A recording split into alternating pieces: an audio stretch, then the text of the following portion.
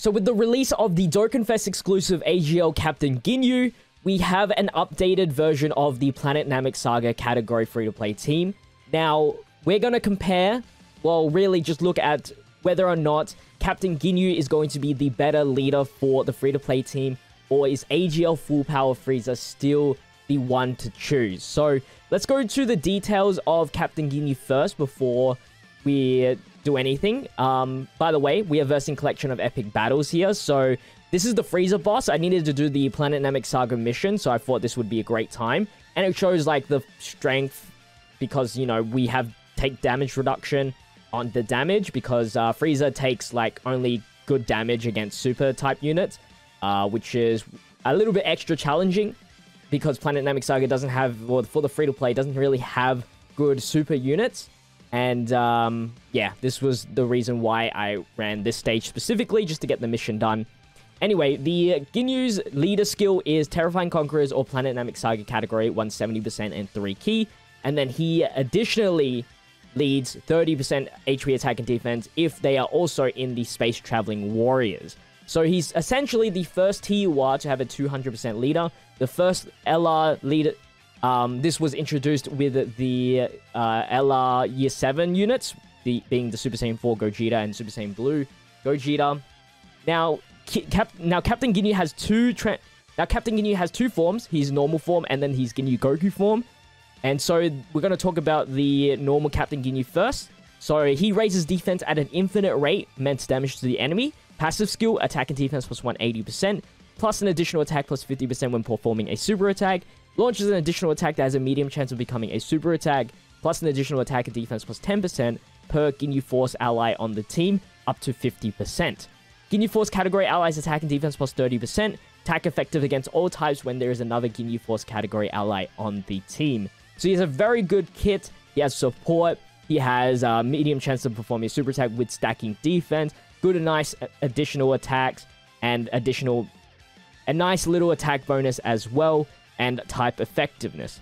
Now, with his transformation, all you have to do is get underneath 70% HP, starting from the 4th turn onwards.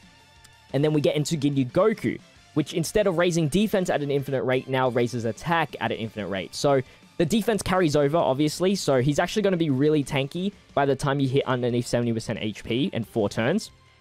And then once you transform, you get 59% HP back, which is a nice heal back, 200% attack and defense at the start of the turn, an additional attack plus 50% when performing a super attack, launches additional attack that has a medium chance of becoming a super attack. So pretty much mostly the same there, just with, you know, high percentages. And then he gets an additional attack and defense and chance of performing a critical chance and a chance of evading an enemy's attack, including super attacks, plus 10% with each attack performed up to 50%. So, with 5 attacks, which is fairly easy to get, you're getting a 50% attack and defense, 50% chance to crit, and 50% chance to dodge.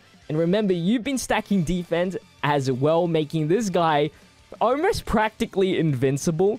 And then he's also, you know, raising attack infinitely, making him stronger, and those crits are just going to do so much. That's not all, though. He can foreseize enemy super attack. It's only a high chance, as long as you have Jace on the team.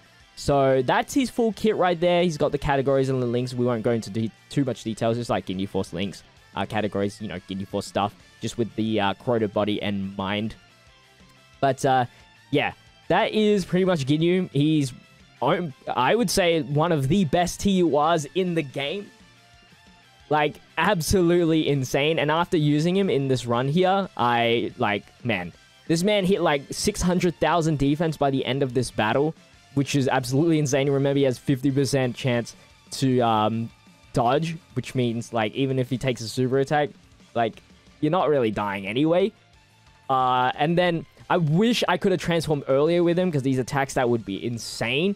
But sometimes getting underneath 70% HP is pretty hard. I'm not gonna lie. In these, like, easier events for sure. Although, not saying this event is easy. It's like the peak on the difficulty only changes at maybe, like, 3rd form here. So, yeah. Speaking of 3rd form, we are on 3rd form, Frieza. So, let's go through the team here. We have every single Ginyu Force EZA free-to-play unit except for the Tech Ginyu. Except for Tech Goldo.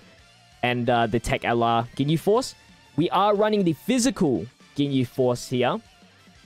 I don't know why I decided to do that, honestly. I did EZA him, so he has SA 22. He's only on the first step. I shouldn't have said I EZA'd him, but yeah, he only has the 120% leader, which only makes him just like comparable to the Tech Ginyu Force already.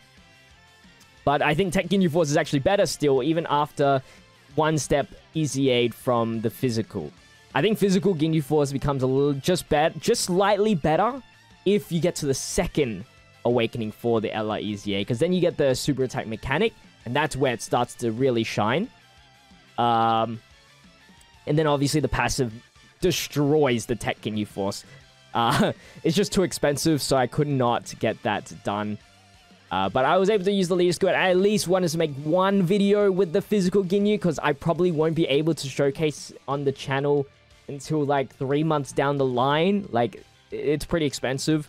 So I only have like 100,000 Ultimate Clash memories left, and I need about like 400 something K. So about 2 to 3 months, depending on if I beat Omega Shenron. But yeah, we're stacking defense, everything like that. Once you transform into Ginyu Goku, then Int Ginyu links really well with him.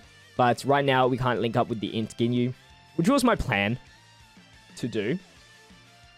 But I don't think it worked out at all throughout this whole entire thing. And it doesn't even work out even nearly close once you get to AGL Frieza, because he starts locking, and then your rotations don't even matter. You just rely on luck. We got the first Dokkan mode here. This is actually quite a long battle. What can you do when the enemy has damage reduction against you? So, yeah, the 50% critical chance with the Ginyu is super, super nice. It just helps you out through this damage reduction stuff. So, yeah, really good unit. One thing's for sure, in this stage, Captain Ginyu is definitely better, just because Frieza needs to verse Goku, or at least a super unit, to really do big damage.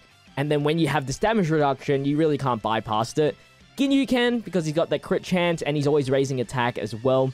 So, yeah, and he's, of course, got good links and everything like that. Makes him really, really nice. Sometimes, especially with this team, if you don't bring Int Frieza or STR Frieza, Age or Final Form Frieza tends to lack on ki. Really, it's really difficult. Like, you really need those Frieza links activated, and since we're not running any Friezas, we can't run Int Frieza because, you know, we're not versing any Goku's family units, so we won't have guaranteed damage reduction. And, unfortunately, STR EZA Prime Battle Frieza is just outdated. Really outdated. I did make a tier list video, but I had to scrap it because there were so many new free-to-play cards coming out. So once all the free-to-play cards, like, starts to cool down a little bit, because, you know, honestly, I thought the 7-year anniversary, I was like, yeah, that's it. The EZA is donezo, and I made the video, changed the tier list and everything like that, and then, came out, Ginyu Force, new EZA, Bardock Squad EZA, the new juniors came out, and they potentially might EZA. So, yeah, probably, like, when the, Saiyan Day comes out, because I probably won't even make it to Saiyan Day, because we have to wait until every single Bardock member is EZA'd, and then we can do the tier list. So, probably there'll be more, free-to-play cards coming out for Saiyan Day as well. So, yeah, it's gonna be pretty hectic, but I can't wait for you guys to see the tier list. I think, you know, you see how big free-to-play has changed quite a bit. But a little hint, Frieza's definitely not Z tier anymore. He's very outdated. He just cannot stick around in the first slot anymore. You know, sometimes he could, in Super Battle Road stages, he could potentially. But now it's just like a no-go with these, like, recent stages. So that means he doesn't get that much defense. He doesn't get, like, that full 6 key if you don't have it in the first slot. So he can be pretty hard to get the 18 key and stuff like that. So, yeah. Finally get the transformation. Unfortunately, I did it for the day. This was not my first try. This is a 2-dupe friend. So it's time to stack the attack here. I would have liked to do it on the third phase, or even the second phase, because you actually don't need to stack that much defense with this guy. Luckily with Jace, we're able to seek super attacks. Obviously, you don't want Jace, after you transform, you don't want Jace on the same rotation, although he does support really nicely, because then you have the high chance to foresee super attacks on this rotation, and then if Jace is on the other rotation, then you can foresee that. So you're always foreseeing somebody's super attack, which is great. That's really the theory there. Ideally, the best rotation ever for this Ginyu Force would be physical Ginyu if he's fully easy, because then you have the support. Then you sometimes you can have the physical Ginyu Force in the first slot to raise the attack and defense, and yeah, or vice versa. If you can't tank well, then physical Ginyu in the middle slot is actually very great. But we have to deal with just the 120% leader and like the flat support. But I mean, he took normal attacks pretty well. I'll give him that. But he did have like support, so this is a really good rotation here. We're always risking it. I didn't have many items. I had to use like items very early in this battle. I had to use one Android 8 on Ginyu, I think, and then one Android 8 earlier on the Frieza battle. I don't remember where. I think it was the second form Frieza. But yeah, 200% leader for the Ginyu Force is actually very insane. And honestly, it doesn't even like stop at the Ginyu Force. Like, pretty much like Frieza units get to 200% leader skill. Pretty much the Ginyu Force is like the extreme version of what the LRs were trying to do as well, which is great. You know, it didn't have to have always super love. Got some extreme love as well. But I don't think people are summoning too much on the Ginyu Force. As hype as he might be, I feel like he's more hype for... maybe it's because I don't like see the Japanese community too much, like the actual Japanese community. But like, I think only the English-speaking JP players are more hype for Ginyu than actual JP players. That's why I don't see much on the friends list. Like, I barely see anybody with one dupe, although you don't even need any dupes for this guy. But I mean, trying to like complete like a hard event, I would love like dupes and stuff like that. So it was very hard to find this 2-dupe friend. And plus, his banner sucked. His banner was pretty trash. Other than like KO and Kefla. I don't think anything else was like too exciting there. They used all the good cards on the 7th-year anniversary banner. Anyway, we're about to beat the final form Frieza. Pretty good timing as well, as we get to have AGL Ginyu on the first turn. What else is there to say? I mean, I think Ginyu Force, I would have to think it thoroughly. They might have a really... Well, we have to wait actually as well, like after all these celebrations. We still got Worldwide, we still got Saiyan Day. What else? What else big celebrations are there? There's the Goku Day, Gohan Day, whatever it is.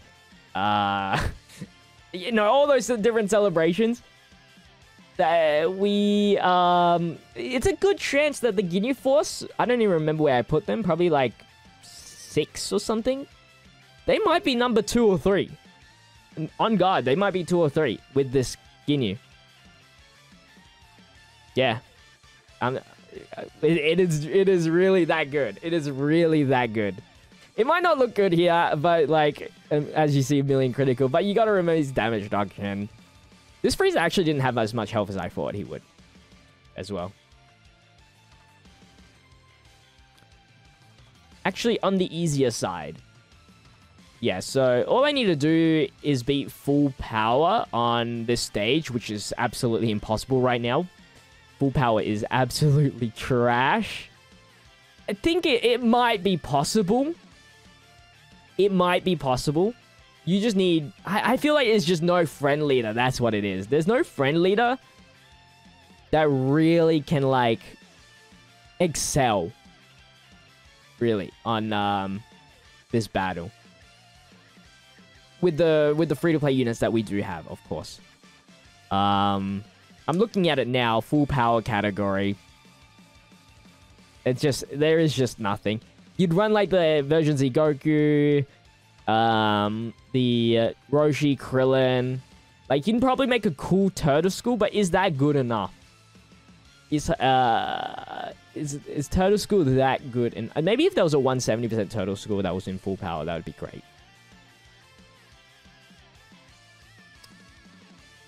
Or like, if the Kaioken Goku, the STL one, actually had like a leader school for version Z Goku. That would be... And Krillin, because I think Krillin's not in Final Trump. It's only Roshi that fits in under Kaioken Goku's leader skill. That would help. Anyway, got to use a Whis. And then, got to get all those heal backs right there. Let's see the defense. 584,000, man. That's tanking anything. That is tanking anything. Is there... Maybe not, like, Ultimate Red Zone perfectly, but you're not dying. Surely you're not dying.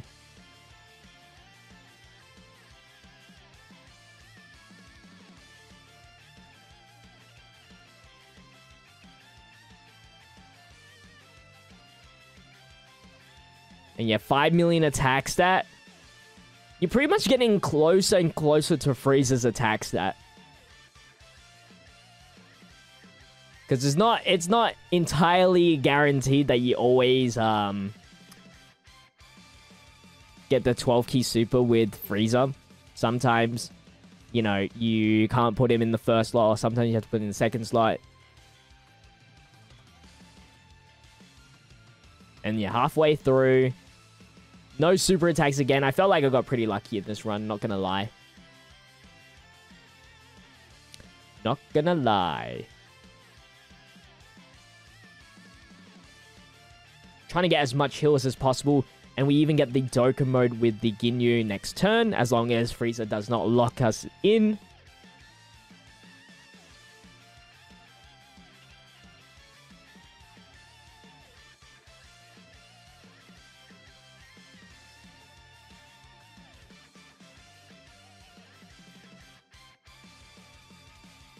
Berta with the crazy super attacks. Berta's still great. Just saying. He's an amazing unit. And Jace, man.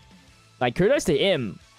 He tanks pretty well, I will say. He does tank. So yeah, we got really lucky here. I think this is pretty much where it ends here. But yeah, I don't think I'll ever run... Unless I'm versing Goku specifically, I don't think I'm ever going to run Frieza anymore. Compared to Ginyu. I'd always choose Ginyu. I've seen, like, screenshots of people beating the God event with the Planet Namek squad without Frieza and using Captain Ginyu instead. So it just goes to show. Like, free-to-play prefers Captain Ginyu. The 200% leader is just too good to pass up on. You know, it gives everyone... And think about how much support as well is on the team. So it's like more like a 260% leader skill, because there's always a support on the rotation as well. Like, if you have physical Ginyu and you have the Captain Ginyu, you're already getting 60% on the rotation. Which is absolutely absurd. Although when you exchange, you lose that, but... Not exchange, but transform. Still, regardless.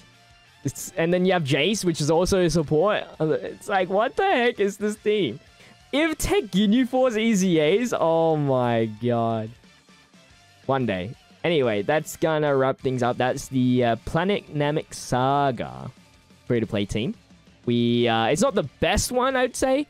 Like, obviously, there's no real perfect Planet Namek Saga team. It just depends on what event you go up against. But you can just see the versatility on this team is great. That's going to wrap things up, guys. Hopefully, you guys did enjoy. If you did, make sure to leave a like, comment, and subscribe to the channel with the notification bell on so you don't miss out on the daily content. Check out my social medias linked in the description. That said, I'll see you guys in the next one. Stay healthy, stay safe, stay fizzy. Peace out.